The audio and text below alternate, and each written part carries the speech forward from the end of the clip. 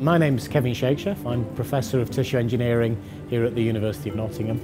My research is, in the long term, hoping to develop new medicines called regenerative medicines, which are looking to help patients who have lost part of the body or have had part of the body injured. So let's say someone's had a heart attack and part of their heart isn't working. We'd like to be able to create new medicines that could restore the function of the heart. And the way in which we're trying to do that is to work at the interface between stem cell biology, so a very biological area, and using materials and engineering to get those cells to do what we want. Marianne Ellis is my rising star. She's from Bath University. As an engineer, she's interested in how we can develop repeatable and reliable processes for getting cells and materials to combine.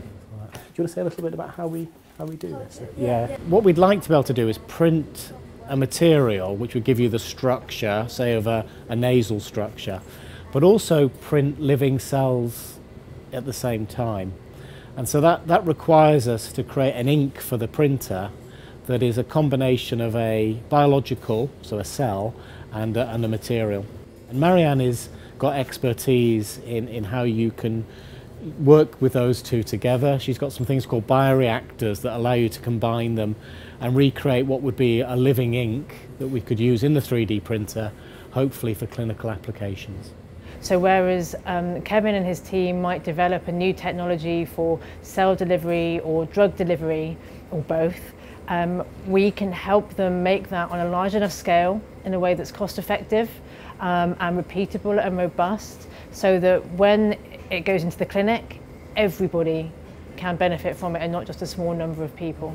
The potential for this is just huge, whether it be in fashion or in medicine or in... So we've been paired with Jeremy Farrar, who's director of the Wellcome Trust, one of the major funders of biomedical research in the world. And that's great for us because it allows us to have a mentor who's got experience of how biological research and physical research can translate into the clinic. So getting advice from him and talking to him has been invaluable. If you take our three backgrounds, you know, from pharmacy, but also polymers and how you use plastics and drugs and chemical engineering, and my own background in neurology and clinical aspects, you're bringing together three people who wouldn't normally work together. Different perspectives, different backgrounds, different ideas, and inevitably that sparks off new ideas that none of us would have thought about on our own. To see a young chemical engineer who's you know, clearly one of the great rising stars of the future, being supported, mentored by Kevin, I contribute a little bit too, and seeing the way that people are thinking about this anew in a really imaginative way, the idea that you'll be able to restore function rather than just stop symptoms, that wouldn't have been thought of 20, 30 years ago, and that's very exciting. For decades, the research councils have funded work into the fundamentals of how cells form tissues, and people like the EPSRC have funded how we can create new materials. So we've got an opportunity to be one of the world leaders in this whole area of regenerative medicine.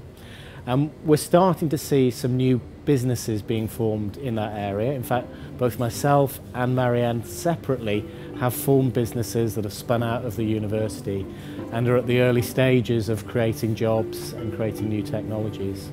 So it's going to be a difficult road, but I think we have an opportunity as a country to see this as being a major growth area for the future.